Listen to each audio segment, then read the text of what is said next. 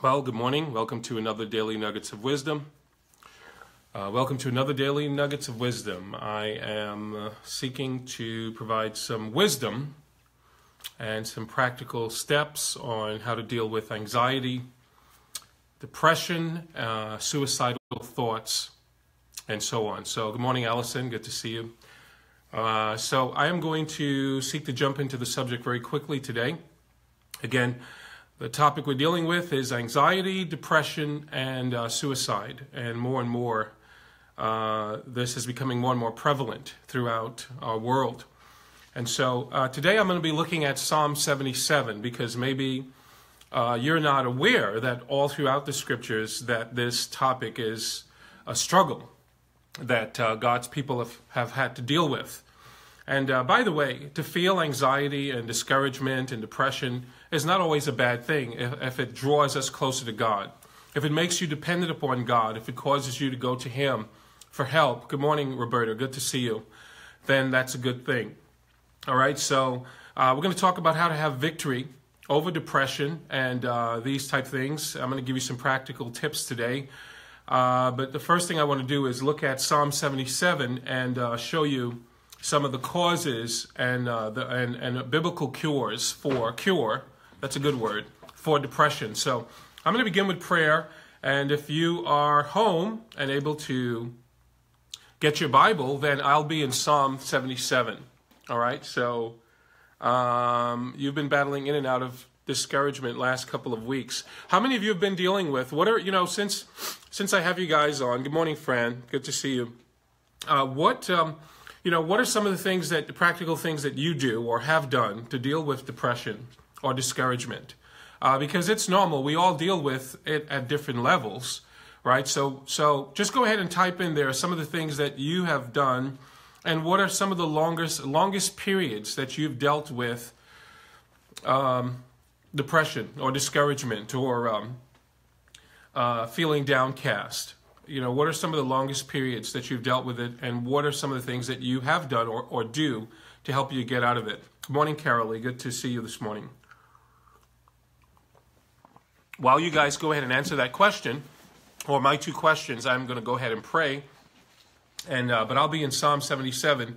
But I would definitely love to hear from you if you have dealt with depression or discouragement or found that you have seasons of dealing with it. What are some of the things? Worship, crying out to God, prayer, and the Word. Okay, yeah. I believe people who, I'll just say this, that one of the answers for dealing with depression and discouragement is singing. Singing. I believe if you're not a person who has learned how to get emotional about God, then that's a vacuum, a part of your life that will be filled with other things, or you'll feel a sense of emptiness. All right, so worship, in this case, worship and song is very, very, very important. I come across a lot of old people with depression. I always pray to try to encourage them and give them scriptures to read. Yeah, that's very important. So all right, I'm going to pray. We're in Psalm 77, and the psalmist in the day of trouble begins. Psalm 77 begins with verse 1. He says, I cried unto God with my voice, even unto God with my voice, and He gave ear unto me. In the day of my trouble, I sought the Lord. In the day of my trouble, I sought the Lord. My sore ran in the night and ceased not. And then here's an interesting phrase. This gives you an idea of the state of the psalmist. He says, my soul refused to be comforted. That's a kind of sorrow that a person is dealing with that can lead to a state of depression. All right, so we're going to look at some of the causes and cures, biblically speaking, for depression. Let me begin with prayer. Father, I want to thank you this morning for the privilege to be able to look into the scriptures. We pray that you will open your word to our hearts today, that you would be glorified, Lord, that you will grant wisdom from on high, and that, Lord, you would, even now, I'm asking you to wash and cleanse me from all sin, from all iniquity, every transgression, any and everything in my life that's not like you. I'm asking you to remove it. Anything that would hinder, Lord, your word from going forth, be glorified this day in Jesus' name. Amen. Darshell, you say, music has always uplifted my spirit, instrumental as well as vocal. Yeah. Music is a major key.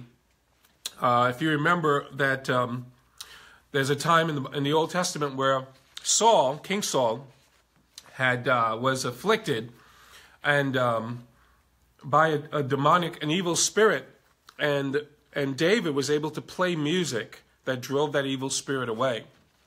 And so that's a very, very important thing. So most people know what depression is, at least of some kind, even though I said yesterday that I think the term is used very loosely. People use it to describe feeling sadness, a period of grief. The term is used very, very, very loosely. But and I don't think everyone who believes they're depressed is depressed. But it's, if someone feels gloomy, that's they tend to describe that as feeling depressed. And the only reason I don't use the term so easily is because, to me, when I hear that someone's depressed, that sounds like a state of mind, a state of being, right? To me, it's not just a moment of feeling sadness.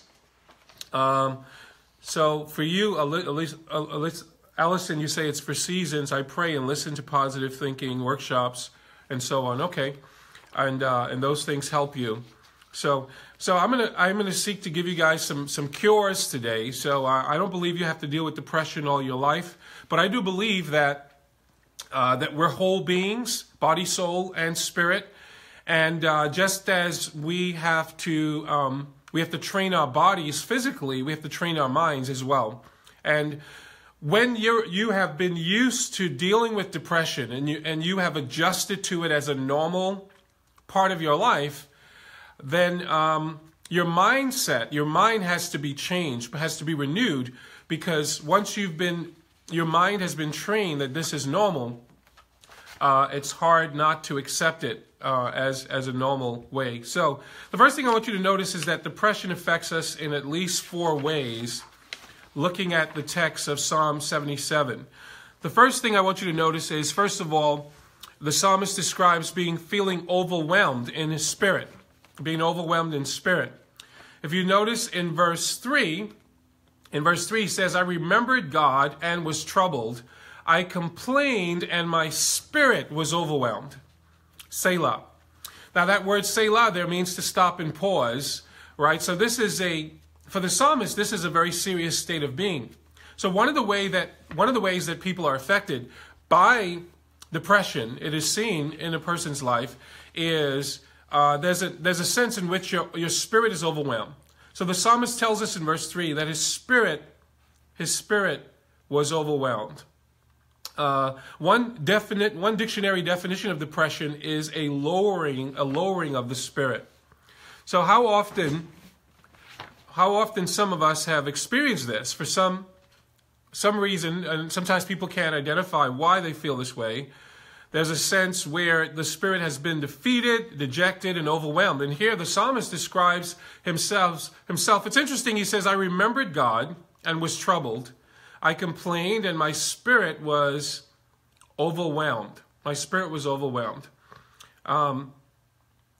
So whatever is going on here with the psalmist, in his reflections, in his thinking, I think it's directly connected. He says, I remembered God and was troubled. So what is he remembering about God? Maybe this could be tied to sometimes in a person's life, past sin or discouragement, something that's happened in your life. But it's connected here to memory. I remembered God and was troubled. I complained and my spirit was overwhelmed. Selah. I was amazed or confounded by the thoughts that came upon me, the psalmist says. So one of the things we see here in Scripture is a sense where the spirit is overwhelmed. Secondly, in verse 6, the psalmist says, I call to remembrance my song in the night. I commune with mine own heart, and my spirit made diligent search.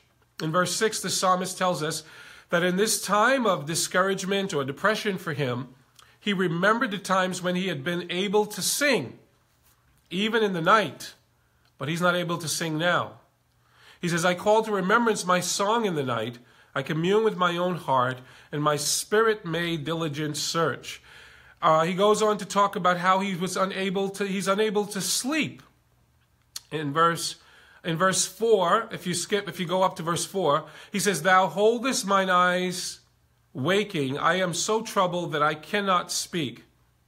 And that's the psalmist's way of describing himself, of not being able to sleep at night. And these are some of the symptoms for people who deal with depression. He goes on to say, "I'm so troubled that I cannot speak." Inability to talk about what's going on. Sometimes these are things that people deal with. So what should you do? What are some of the causes for this? Notice in verse 2 of Psalm 77, he says, "In the day of trouble I sought the Lord. My soul ran in the night and ceased not. My soul refused to be comforted." My soul refused to be comforted. This person is in a state of morbid, there is a sense of pessimism here. This outlook, this pessimistic outlook on life, that the psalmist refuses to be comforted. Some people are full of pessimism, thinking and speaking, and if you think of a keyboard, there are those bright keys. When you play those bright keys, they're considered the optimistic keys. Then there's the pessimistic, the minor keys. They're like the pessimistic ones. There's the major keys, which are real bright and have nice sound. Well, there are sometimes in a person's life, and this is the case of the psalmist for this period. He says, "In the day of trouble I sought the Lord." And then he goes on to say, my soul refused to be comforted. Have you ever felt like that? Where your soul refuses to be comforted?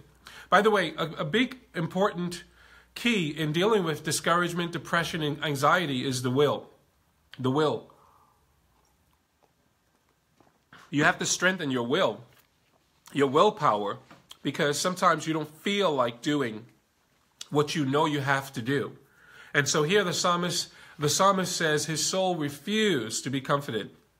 In verse 3, he talks about how his conscience was even though he remembered God, that he was so troubled. Listen to his words. "I remembered God and was troubled. I complained and my spirit was overwhelmed." As you go through this psalm, you hear a man that is completely overwhelmed and weighed down. And I'm going to quickly, because I think many of you know some of these feelings. What are some of the things that we should do when we're dealing with depression and discouragement? Well, one of the first things I think you need to do is you need to get into dealing with, hey, Joel, morning. Good morning. Good to see you. Let's talk about how to have victory over these things, depression and discouragement. First of all, a lot of this comes from stress, right? The world is full of stress. The Bible says that even the creation in Romans chapter 8 is under a state of stress, right? The world, the earth is groaning. That's why we have earthquakes. I don't know if you knew that, right? We have earthquakes and all these different things that happen in the earth because the earth is under the burden of sin. And listen to how the Bible describes it here. Let's see if I can. It says in, listen to Romans 8, verse 18. Paul says, "For I reckon that the sufferings of this present time are not worthy to be compared with the glory which shall be revealed in us. For the earnest expectation of the creature waited for the manifestation of the sons of God." Verse 21, he says, "The creature itself also shall be delivered from the bondage of corruption into the glorious liberty of the children of God." In other words, that's the Bible's way of saying that the earth itself is groaning and it's waiting for the day for the children of God to be glorified. But verse 22 says, "For we know that the whole creation groaneth and travaileth in pain together until now." Together with who? Together with with us. The earth, and this is an important truth to get. The whole creation groaneth and travaileth in pain, like a woman in childbirth, travailing in childbirth. God describes the whole earth as travailing in pain together with us until now. What's the point here? Suffering is normal. Stress is normal. Trial is normal. Difficulty is normal. And you have to embrace it as normal, or you'll continue to be overwhelmed by stress. And you need to learn how to identify these things in your life, right? You have to, because our hearts are deceitful and desperately wicked, right? And that's not just dealing with the problem of sin.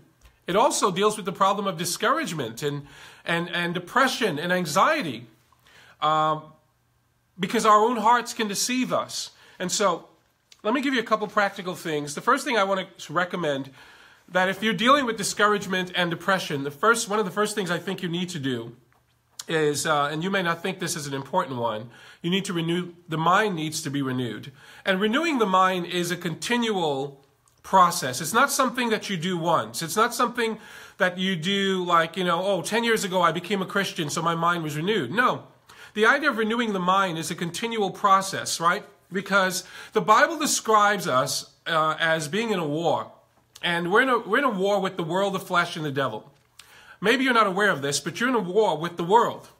And so God says in Romans 12:1, I beseech you therefore, brethren, by the mercies of God, that you present your bodies, your brain, your mind is part of the body, right? Present your bodies a living sacrifice, wholly acceptable unto God, which is your reasonable service. And be not conformed to this world. And so I want you to think, there's a translation of the Bible that says it this way. Don't allow the world to press you into its mold. The world can affect the way you think, right? So if you're going to deal with depression, discouragement, anxiety, the first thing I'm saying you have to do is the most basic thing that you and I are commanded to do, and that is that we are to be renewed in our minds. Now, the first 11 chapters of Romans goes through all the good things that God has done for his children. Right? From chapter 1 to chapter 11, it deals with all these great things that God has done. We've been justified by faith, and how we've been sanctified and set apart to God, and all these great things that God has done. And Paul describes these things as the great mercies of God. And he now says to this group of believers, he says, therefore, brethren, I beseech you by the mercies of God. Think of all that God has done for you. And the least you can do now is give him your body. Present it as a living sacrifice. The idea of to present, the tense of this is something you should do regularly.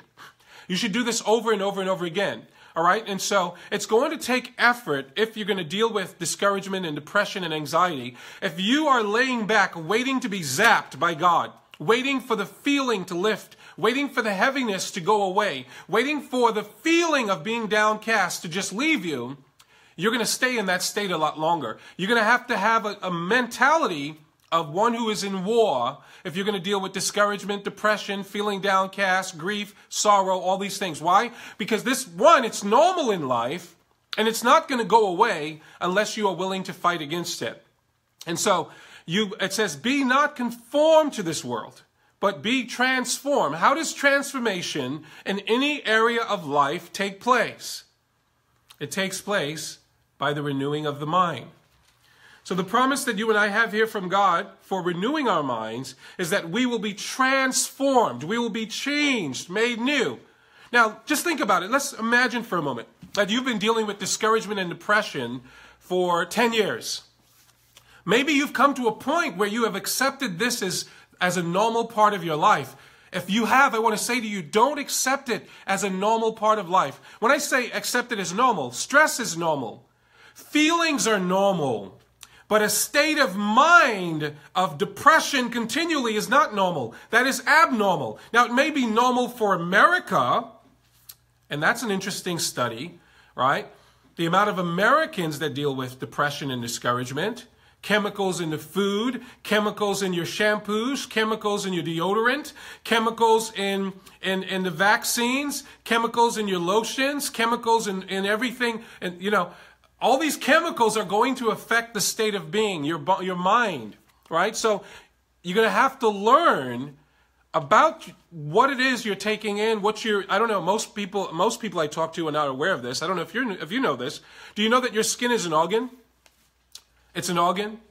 and that anything you apply to your skin, ladies, this is why you have a lot more challenges than men, because you're always makeup and lots of stuff, always applying. You need to know what's in the stuff that you're putting on. Why? Because your skin is an organ. And the majority of what you're applying to your skin can enter into your bloodstream, and that is going to affect your state of mind. It's going to affect your state of being. It's going to affect your health. You don't believe this is true? When I was growing up, they used to have patches. I don't know if they still do it, but they would, they wanted to help people deal with smoking. And so what would they do? They would apply a patch to the stomach area, and people could keep that on all day. And there's certain chemicals from the patch that would enter into the body, eventually into the bloodstream, and it would minimize the desire for nicotine. Science knows that your skin is an organ.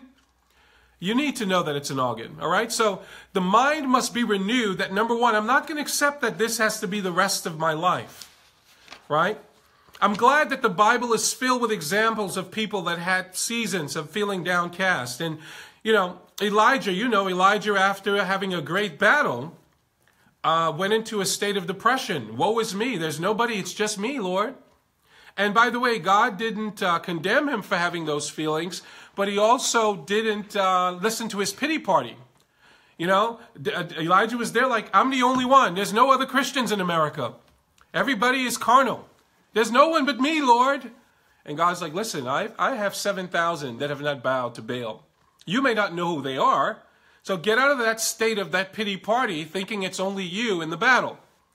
By the way, that's some of the reasons why God's people end up feeling discouraged. By the way, I think one of the biggest things that causes depression is the news. Turn off the news. You'd probably get rid of 20 to 25% of your anxiety, if not more. Turn off the news. What you watch, what I watch, what we read, what we hear does affect us. So the first place you have to start is you need to start, I'm going to say, with renewing the mind.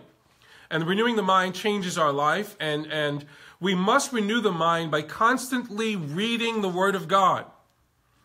Now, how many of you, I'm going to ask this question. Yes, Spurgeon suffered with depression. Yep, we talked about that yesterday, Joel. Spurgeon suffered with it. And if you read his writings, he never became comfortable with it.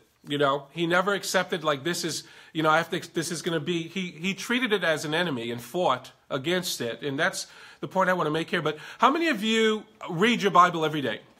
How many of you read your Bible every day? I'm going to go even further. How many of you meditate on the scriptures every day? Because reading the Bible is one thing. Meditating on it is another. Again, one of the things that have been surprising to me is the amount of God's people that don't read their Bibles every day. And here's what I've heard from people. I don't have time. And so one of the things I used to do, thank you, Linda, you stop watching the news. I catch what's important. Yep, that's good for you. Linda, read every day. Good. See, the Bible says that we are sanctified by the word. Jesus said to the disciples, sanctify them to God. He's praying to the Father. He says, sanctify them through thy truth. Thy word is truth. That sanctifying there has to do with separating, but it also has to do with cleansing and washing. If you're going to deal with depression and discouragement and so on, one of the first places you have to begin is renewing the mind, and you cannot renew your mind if you're not reading the Word of God. You need to read good books. Awesome. You need to read devotional books. Awesome. Read Charles Spurgeon's Morning and Evening. Awesome. But there is nothing that renews the mind like Scripture. The entrance of your Word gives light, Scripture says. You know what depression is? It's a state of darkness. The soul feels oppressed and you feel downcast and you need the light to break forth. And that's not going to come without reading the Scriptures. So I've often, as I met people who said, well, I don't have time to read the Bible every day. I've had a few people I've challenged it. I said, how many of you would read the Bible at least 15 minutes a day, 20 minutes, 30 minutes a day if I told you I'd give you $1,000 for every day you read the Bible for 15 minutes or more? And all of a sudden, that person who did not have time is able to find time. How do you find time? You make it. All of us have 24 hours in a day. You make time. You make time for things that are important to you. The person who says, I don't have time, but has time if someone promises them $1,000 for every, let's say an hour. If you spend if you spend a half hour in the Word today, if someone said to you, I'll give you $1,000 for every day that you consistently read and meditate on the Scriptures for half an hour, I bet most people who really believe in that promise of $1,000 every day would read the Bible every day. And so you're going to continue to deal with depression and discouragement until you make time for the Scriptures. You have to meditate, read the Word every day, because it's a way to wash you with the Word. So you have to constantly read the Word of God. Otherwise, you're going to think, act, and talk just like the rest of the world. Notice what I said. Think, act, and speak like the rest of the world. I believe there's life and death in the power of the tongue. You know, the Scripture says that. I believe you can keep the things you say have a lot to do with how you feel and how you think. And the only way to change what you say and how you act, how I act, and how we think is to use the Word of God. So as your mind or your way of thinking is changed, you will begin to see things as God sees them. And your outward behavior will change. And you don't believe this is true. You know, you can feel depressed and discouraged for no reason at all. And there's nothing really that's gone wrong. And so what should you do? Should you just kind of accept that and wait until it passes? Or should you deal with it as an enemy and fight against it? I think you should fight against it. You know, the psalmist, we read Psalm 77 earlier, and that was Asaph. And he's a writer of hymns and songs in the Bible. Well, Asaph in Psalm 73 sounds like a man who is completely depressed and discouraged. Listen to his words. He says, truly God is good to Israel, even to such as are of a clean heart. But as for me, my feet were almost gone. You hear what he says? God is good to all the Christians and all of Israel. He's good to everybody else, but not to me. God is good. Have you ever felt that way? Well, this is Asaph.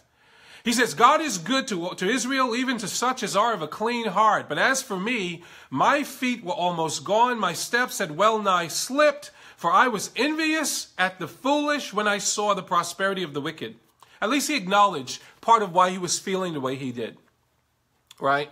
He says, for there are no bands in their death, but their strength is firm. They are not in trouble as other men. In other words, Asaph is saying, I'm the only one that gets in trouble. Bad things happen to me. Bad things don't happen to other people. He's looking at other people's lives who, from his perspective, they're not having the same trouble that he's having, and he's envious. He is becoming bitter, and this guy is discouraged, and now he's complaining before God. Their eyes stand out with fatness. They have more than heart could wish. They're prospering, and I'm not.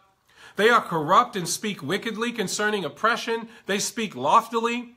Right? They're doing evil, and they're still prospering. Right? This is a man who is full of envy.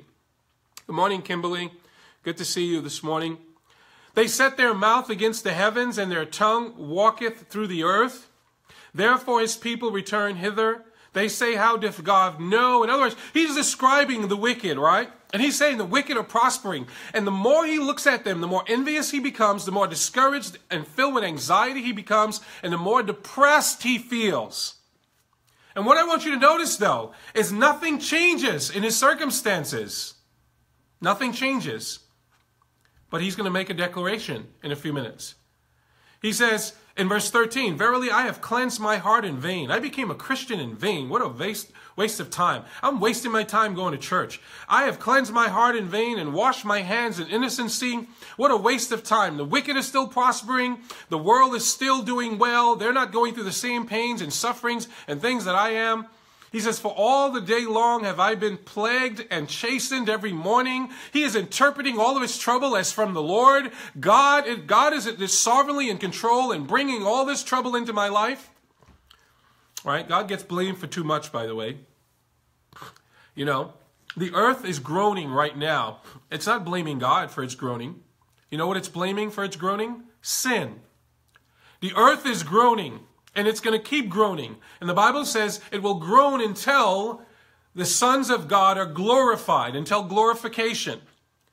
There'll be earthquakes, volcanoes. There will be things in the creation and in earth And it will continue to groan and to suffer and travail. Not because God has sovereignly caused it to happen. No, it is a result of sin. And many of the things you and I experience are a result of sin. It may not be my sin. It could just be sin in the world. It could be sins of others. People do bad things to other people. That's sin. He says, if I say I will speak thus, behold, I should offend against the generation of the children. As you read this whole, if you read the first 15, 16 verses, this guy sounds really depressed and discouraged. He says, when I thought to know this, it was too painful for me. And then verse 17 says, until I went into the sanctuary of God, then understood I their end. And he goes on to say, he was feeling all discouraged and depressed, and the world is coming to an end, and the wicked are prospering, and God is bringing problems into my life, and things for me are never getting any better. This is Mr. Pessimist on steroids. The ironic thing is God doesn't change his circumstances. Nothing outside of him changes except he goes to church that day. And all of a sudden, his feeling of discouragement, depression, his complaining goes away. My point here is, if that can happen by going to the house of God, it can happen daily by going to the Word of God. Right? Going to the Word of God. So the first way to deal with anxiety and depression and discouragement is you need to renew your mind. And the only way to really change the mind is to change it with the Word of God. Right? You can watch good videos, listen to good teaching, preaching, but you need to meditate on the Word of God. Scripture says, the psalmist says, I've hid your word in my heart that I will not sin against you. Right? That gets into scripture memory. So as your mind, your way of thinking is changed, you will begin to see things as God sees them, and your outward behavior will change. If you, as a child of God, fail to renew your mind, you will be open and vulnerable to depression, just like anyone else.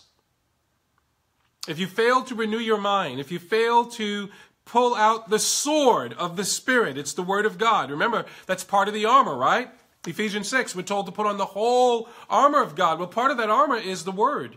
It is the sword of the Spirit. Some would say it's the only offensive weapon. I say prayer and the Word. Because verse 18 of Ephesians 6 says, and with all prayer and supplication. I believe prayer and supplication is part of the armor as well. It's not 6 parts.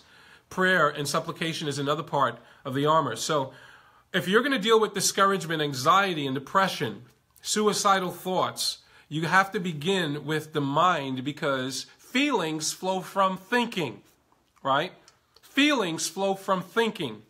The way we feel is directly related to the way we think, thoughts that we have, right? Just think about it. Why is it that people, they get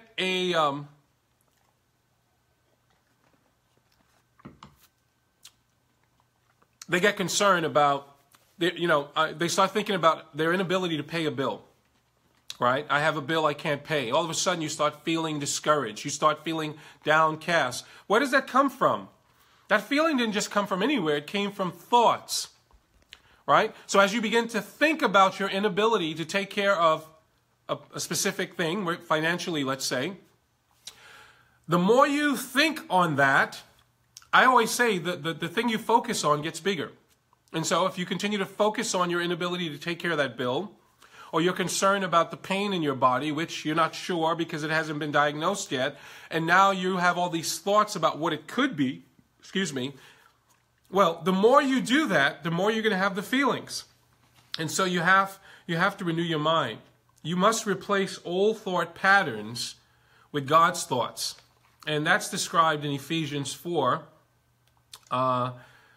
This is one of my favorite verses. And by the way, how many of you actually memorize the Bible? How many of you spend time memorizing Scripture? I think it's almost like a lost art or science now. Be renewed.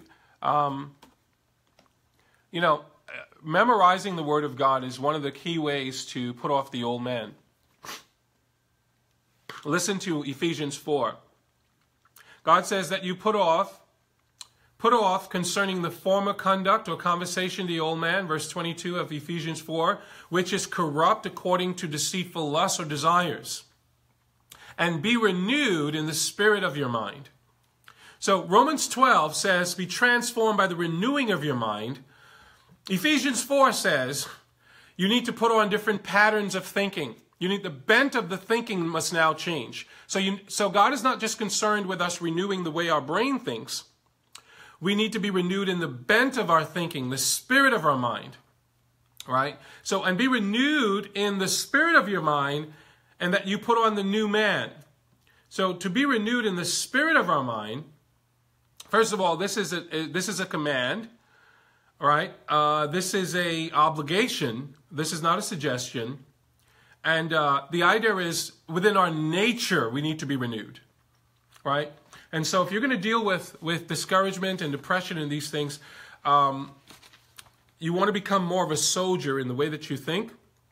And you have to replace, be renewed in the spirit of the mind. And the Bible calls this having the mind of Christ. The mind of Christ. In Proverbs 4 shows us the connection between renewing the mind with the Word of God and our health and our emotions or our heart, right? You must retain God's Word in your heart as well as in your mind, which means how you think affects your emotions. Let me say that again. So when you look at Proverbs 4 shows us the connection, right, between renewing the mind with the Word of God and how our health and our emotions or our heart is affected. You and I must retain God's Word in our hearts as well as in our mind, which means how we think affects our emotions.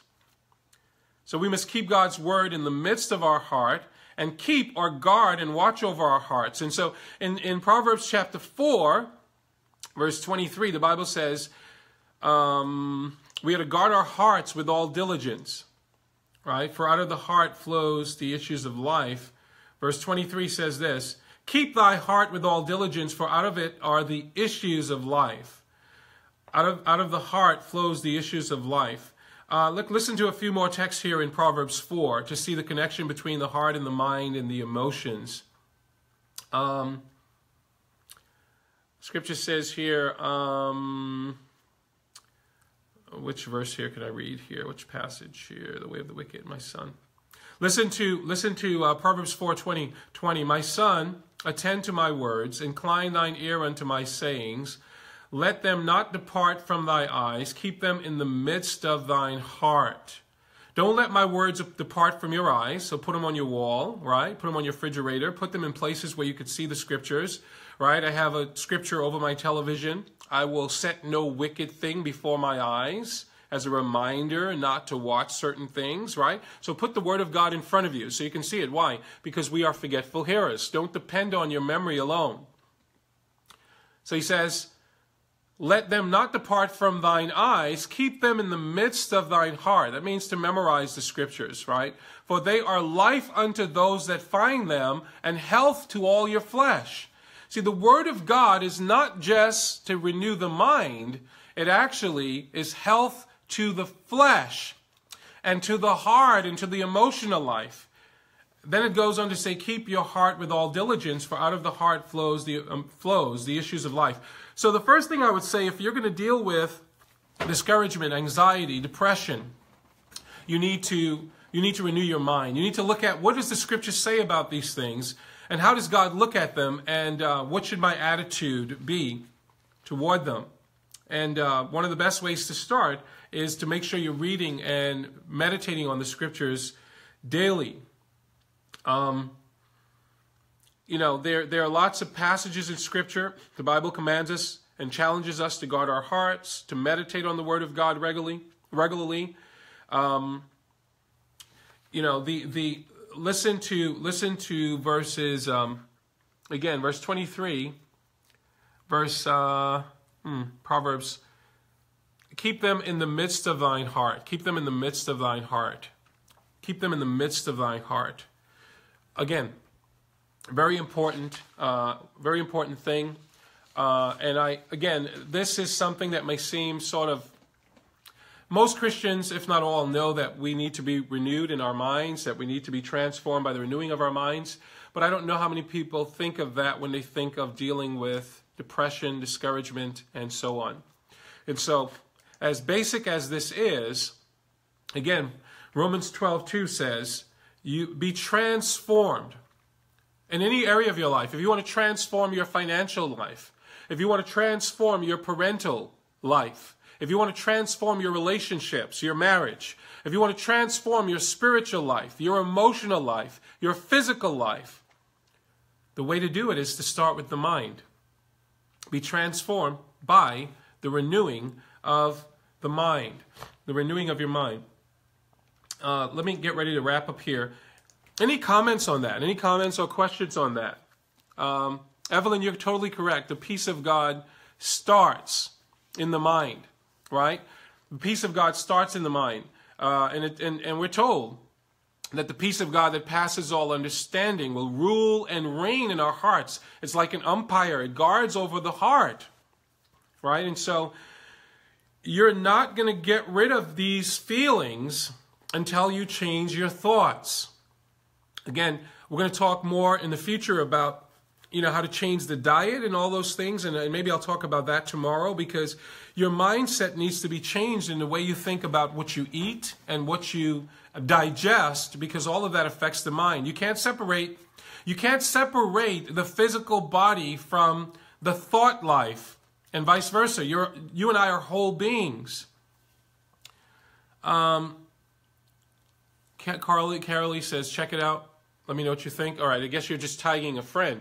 So you can't separate the physical and emotional and spiritual man. All of who and what we are go together. Peggy says, when I'm stuck in discouragement like now, it's so hard for me to read and retain what I'm reading. So I'm glad you mentioned that, Peggy. So it's hard to read, right? And I agree with you. And this is why I say you have to have the mindset of a soldier. I've heard people say, it's hard to read or it's hard to pray. And so they don't pray and they don't read when it's hard. One of the sayings in my home that we teach our children is that doing things you don't like to do builds character.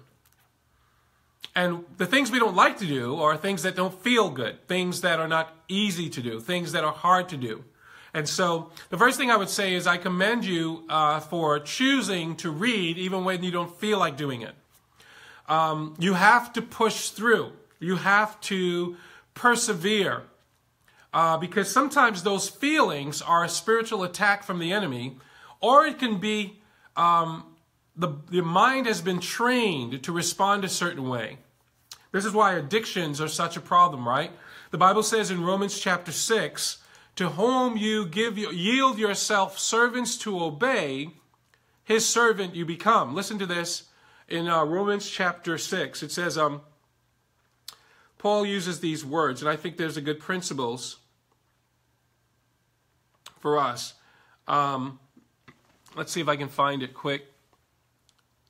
Okay, Romans 6, verse 15. What then? Shall we sin because we are not under the law but under grace? God forbid. Know you not that to whom ye yield yourselves servants to obey, his servants you are. So in our walk with God, there's a sense of presenting ourselves, right, as a living sacrifice, right? That's a what's the word I'm looking for? That's a positive action. Presenting, it's a choice. It's a positive action. Yielding has like a negative action. I choose not to yield. I can yield to thoughts of negative thoughts. I can yield to temptation. I can yield to negative feelings. I don't feel like praying. I don't feel like reading. And this again is why I said earlier that when you're dealing with depression, discouragement, and anxiety, you have to strengthen the will, because the will has to overcome the feelings and the emotions, right? And the thing about the will, though, the more we yield our will to do what's wrong, the easier it becomes to do what's wrong. The more we yield our will to do what's right, the more it's easier to do what's right. So the first thing I would say is, even though you don't feel like reading, you don't feel like praying, remember that the person you yield to, the thing you yield to, becomes easier to yield. And so this is how this works. if I give in to, let's say I don't feel like reading today, and so I decide I'm not going to read, then tomorrow it becomes easier not to read again, or the next time I have those feelings, it becomes easier not to do it. The reverse is also true. That even though I don't feel like doing it, even if I just choose to go through the motions, right, it becomes easier to do that the next time. So, know you not that to whom ye yield yourselves servants to obey, his servants ye are to whom ye obey, whether of sin unto death or of obedience unto righteousness. So the first thing I would say is, yes, it is hard. It's hard, you say, to read and to retain what you're reading. Expect it to be hard at times because you're in a battle. You're in a war. You're in a war against your own flesh, right? You're in a war against the world, and you're in a war against the adversary of your soul. And neither of the three are going to make it easy for you to win this battle. And so we have to train ourselves. Discipline. You have to discipline yourself to do the right thing, even when you don't feel like doing it. And so the first thing you do is you choose. I'm going to choose to read, even though I don't feel like it. And here's a practical thing you could do. All of you have cell phones. Maybe you're familiar with, there's a lot of different apps. One of the apps that I use every day is YouVersion. And I don't read the Bible anymore. I listen to the Bible as I read, right? So I let someone else read it to me, and I listen, right? I find that when I'm listening to the Bible being read, and I'm looking at it on the pages, that I retain more, right? So that's one of the things I would encourage you to do. The other thing I would encourage is, if you find that you're reading the Bible and it's hard to retain, then stay in the same passage and keep reading it every day. Let's say that you chose to read James 1 to 3 today and you got nothing out of it. Nothing out of it. I'm going to put it in quotes. Read the same 3 chapters tomorrow. Read them for 30 days. God says, if you seek me with all of your heart, you'll find me. And this is a thing that I think a lot of God's people miss. We expect our seeking God. We're commanded, right, to seek first the kingdom of God and his righteousness. And sometimes we expect that process to be easy. And I'm going to say, no, don't expect it to be easy. It is to be very, very hard, very difficult. God says you'll find truth, wisdom, if you seek for it like you do for hidden treasure. So the two things you're dealing with there, Peggy, you're dealing with the desire to read and then the ability to retain what you read. The first thing I would say is develop the discipline to read and pray even when you don't feel like doing it. And maybe sometimes what you have to do is put on some music to set the environment, right? Sometimes you may have to listen to a message or something to kind of get you in the right frame of mind. I find that music for me is one of the big helpers. You know, when I put on worship music, it kind of sets the atmosphere, all right? So, we have a lot of tools. I use YouVersion. There's a lot of other Bible apps. I will just turn on, I listened to many chapters of the Bible this morning before I came on here. And so that would be my encouragement. Push through the feelings. Push through how you feel. Sometimes you don't feel like doing it. Sometimes you don't feel like you got anything out of what you did. But that's why we're called disciples. Disciples, right? The disciples were first called Christian at Antioch. The idea of us being called Christians that's a bad term. Why? Because the term was used negatively in the Bible as it wasn't used positively. When people were called Christian, it was negative terms. To be a Christian is to be Christ-like, but it's sort of lost its meaning. And sometimes we don't think of being disciples.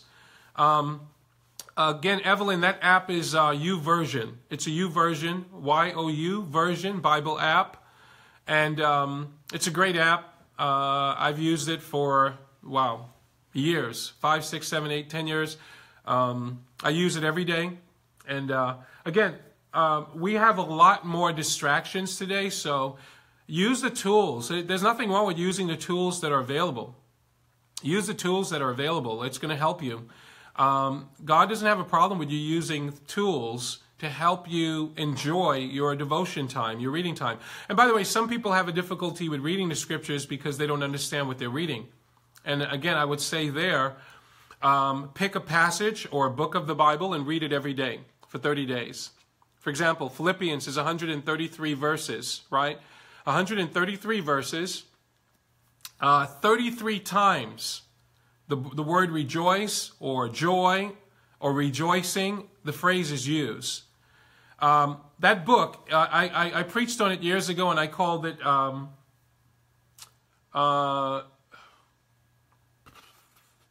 The Divine Remedy to Life's Disappointments, something like that. Joy in Christ. Joy in Christ, the divine remedy to life's disappointments. If you're dealing with depression, you know what's a good, if I was a pharmacist, like a Christian pharmacist or a doctor, and I wanted to prescribe something for you, for the next 30 days, read the book of Philippians every day. Don't read any other parts of the Bible in your own devotion time. Read Philippians. It's 4 chapters. You can get through, by the way, if you want to read through the whole Bible, you could read through the whole Bible 15 minutes a day. In 1 year, you'll go through the whole Bible. 30 minutes a day, you'll go through the whole Bible twice in a year. And so, a lot of times people don't do stuff because they don't know. They think I need to spend a whole lot of time. I'm telling you, 15 minutes a day in the scriptures, you'll get through the whole Bible in 1 year. But back to Philippians. You could read through the whole book of Philippians. 15 to 20 minutes a day, you could read through the whole book in 1 day. All right? Depending on how fast you read. By the way, that's another reason I love the apps. Because the app goes at a certain speed, and all you have to do is listen and follow along. I like to follow along with an open Bible. By the way, here's another nugget. I don't depend totally on devices. I don't think people should just use their devices in church. I think it's a bad habit to develop. I think you should have a Bible so you can write in it, highlight it, you can make notes, you can, if you have a great outline that your pastor spoke on, since you're a forgetful hearer, within a week you're going to forget what was preached last week. That's normal. And so how do you retain? How do you transform your mind if you're not retaining this stuff? You need to write things down. You need to go over it again and again so that you can retain it. So my encouragement is use the apps, but have an open Bible with you so you can highlight and write in it and make notes, because that's going to help you. But if I was dealing with depression and I was counseling myself right now, my counsel to myself would be, for the next 30 days, read every day through the book of Philippians. Ideally, I would say read 4 chapters a day, because it's only 4 chapters. And first of all, by day 3 or 4, you're going to feel good. If you've never done something like this before, you're going to just feel good for keeping your commitment. Like, let's say you made a simple commitment to go to the gym every day. By day 4 or 5 of consistently going to the gym, you're going to feel endorphins. You're going to have positive emotions just for committing to do it. The reverse is true. If you commit to doing it, you made the commitment too big, and you don't follow through on the commitment, you're going to feel those negative emotions. All right? So if I were in your position and I was dealing with anxiety and depression and discouragement, first thing I would do is commit to reading the book of Philippians. Why? Because it's filled with joy and rejoicing in those 4 words and phrases. Plus, chapter 2 says we are to let this mind be in you, which was in Christ Jesus. That's where we are told about having the mind of Christ in Philippians chapter 2. By the way, I believe the majority of popular scriptures are found in the book of Philippians. Right? I can do all things through Christ that strengthens me, Philippians 4:13. Being confident of this very thing, that he that began the good work in you will complete it, Philippians 1 verse 6. Rejoice in the Lord always, and again I say rejoice, Philippians 3 verse 3.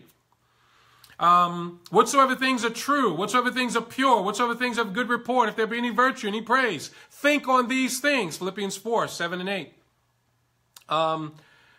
You'll be surprised how many verses you know come right out of the book of Philippians. So if I were in your position and I was dealing with depression and discouragement, I would begin today, even if I've had my devotions already, before I go to bed tonight, I would read those 4 chapters. And then tomorrow I would do the same thing. And the next day I would do the same thing. And here's what I promise you. Let me give you one last nugget before I leave. A couple weeks ago I did I did a talk on what the church community can learn from the Jewish community about economics, finances, entrepreneurship, and so on and so on. Why the Jewish community is so successful financially. All right, the Jewish community owns Google, they own Facebook, they own PayPal, Starbucks, We can go down the list of what is owned by the Jewish community. Much of Hollywood is influenced and owned, banking industry, on and on and on and on we can go. And since I'm an entrepreneur and I'm a kind of person, I like to look at what are people doing, why are they successful. So here's one of the things that the Jewish community understands and do that the church community doesn't understand, in my opinion, from my experience. And I've been a Christian for more than 25 years, around the Bible, around the people of God for more than 40 years. I grew up in church. But anyway, one of the things that they understand, they have a saying in the Talmud, which is one of the writings in the Jewish community, that they are taught to read the same thing over and over again and expect to see something different every time. Did you get that? That's not how Romans and Greeks think. See, you and I think like Romans and Greeks. Greeks and Romans, wisdom is a big thing, right? Not wisdom, knowledge is a big thing. And there's the thinking like, well, I already know that already. I know that, right? You ever talk to your kids? Daddy, I know. Mommy, I know. That's Greek thinking. That's Roman thinking, right? And I use those two to describe, the New Testament was written under a Roman era, the Roman and Greek era, right? So, by the way, the New Testament writers, the majority of them thought like Hebrews, not like Greeks. And so when James says, show me your works, I'll show you my faith by my works, James was saying true faith is a verb. It has action. It's not a noun. True faith is a verb. Faith is a substance of things hoped for. It has action. By faith, Noah did such and such. By faith, Abraham did such and such. He believed. By faith, right? He obeyed, and so on. So back to my point. You'd be shocked how much you would learn and how much insight you would get. The entrance of thy word gives light. That's insight. The light bulb turns on. When the light turns on, you have light in your soul, you feel empowered. Discouragement and depression and these negative thoughts go away. Read the scriptures every day and expect to see something different every time you read. By the way, this is biblical. Psalm 119, the psalmist says, open thou mine eyes that I may behold wondrous things out of your law. Open my eyes. He goes to the Bible praying, asking God. So, by the way, I'm assuming you do this. When you read the Bible, you pray before you read it. Ask God to open it to your heart, right? That's one of the reasons many people don't understand the scriptures, because they treat it like they're reading a newspaper or a novel. So there's that little nugget there that the Jewish community is taught from very young. Read the same thing expecting to see something different the next time you read it. I've gone through the book of Ephesians now. The book of Ephesians, I've read almost every day I've read the book of Ephesians more than 100 times now in the last 2 years. Right? It's one of my commitments is to memorize the whole book of Ephesians. Right? And so one way to do that is to just read it over and over and over and over again. I remember reading or hearing about a pastor who was I'm going to end here. I keep saying I'm going to end. But he was a professor in a college. And he would stand up in front of his college and quote whole books of the Bible, like in his 70s and 80s. And the kids can understand, like, Professor, how were you able to quote the whole book of John? Now, I'm not talking about 4-chapter books and 5-chapter books. And he had a habit. He would read through, before he preached any book of the Bible, he would commit to reading through it, I think, 50 times. Right? 50 times you'd read through the whole book. So again, I'm sharing all of this because the mindset of many of God's people is, well, I've read John 3:16. I don't need to look at that again. If someone gets up and say, turn to your Bibles to John 3:16, the average person don't open their Bible anymore. I know that already. You don't know something biblically, Hebrew mindset, until you're doing it. And so if you know it in your head, but it's not seen in your living, you don't know it yet. Because we have to know it in our hearts. See, we don't understand enough of the subconscious part of who we are. The unconscious part of who we are. See, that's the part that has to be changed, right? And so think of it this way. You go out and you buy a car. Let's say that you, for the first time, I remember a few years ago, we bought a black Toyota Highlander, right? A few years ago, they were like new. It was like the new versions. And I hadn't seen a black. I don't think I'd ever seen a black Toyota Highlander up until that point. And then after I bought it, everywhere I went, I saw black Toyota Highlanders. I saw Highlanders everywhere I went, black ones. What happened? I became conscious of it, right? And so, in the same way, there's a subconscious part of us that is not always alert and aware of things, and all of a sudden you become aware and alert. Well, in the same way, from the Bible, if you're going to deal with anxiety and depression, you need to start with renewing the mind. I'm saying you're not going to renew the mind without using the Word of God. And if you're struggling to get stuff from the Word of God, then keep reading it. And it's okay. If I was dealing with depression, rather than committing to read through the whole Bible in a year, I would commit to reading through one book a month and read that every day for that month, right? And so my encouragement to you is don't expect it to be easy. Don't expect the feelings to just go away, right? Saul's negative feelings didn't just go away.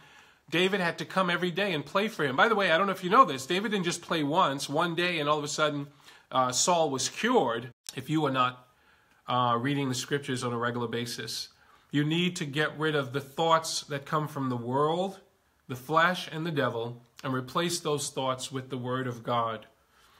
You have to replace it with the Word of God. You know, and here is how you know when your mind has been changed. When let's say you're using a hammer and you hit your finger, and the first thing you do is, Lord Jesus, you've been changed.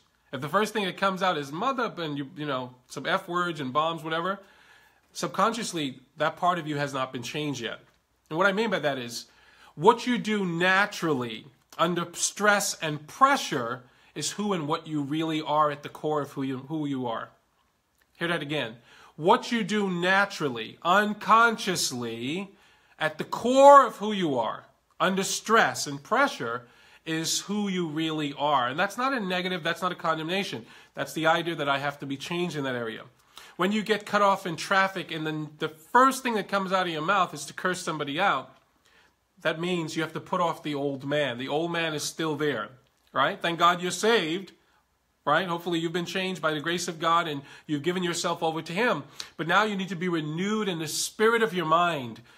The inner man has to be transformed. You have to put off the old man and put on the old man, and that requires effort. And so when your natural disposition is to praise God, is to be thankful. And I'm not saying we don't have seasons, right? Jonah had a season where he felt depressed. There's people in Scripture. Naomi went through a serious season, right? And you look at what she named her child. She was depressed. Her soul was depressed. And so we're talking about two different things. I'm talking, first of all, with people that you feel anxiety, you feel discouraged, that sort of thing, and you don't feel motivated. I'm saying fight through that, okay? Then there are people who have those seasons, right? And maybe you need to, this is where another practical thing to do is confess your faults one to another, pray for one another that you may be healed. Find a partner, someone that you can share your struggle with, who can pray with you, all right? So maybe you're in such a better place than you was when you were lazy and wasn't reading every day. Yeah, and see, it's good that you acknowledge that as being lazy, because a lot of times people take labels and they feel okay and justified by the label, you know, and so that's why you have to be careful. But see, when you take responsibility for it, then you can change it. And so when you identify it as being lazy, you're taking responsibility and you can choose now to do something about it. All right, so anyway, first step in dealing with these things is you need to start with renewing the mind. And maybe tomorrow, Lord willing, I'll go deeper into this idea of renewing the mind. But turn off the news. Turn off the news. Some of you have to be careful of who you're connected with on Facebook. I've had to delete some Facebook friends because of some of the things they post on their timeline, right? And I'm like, you know what?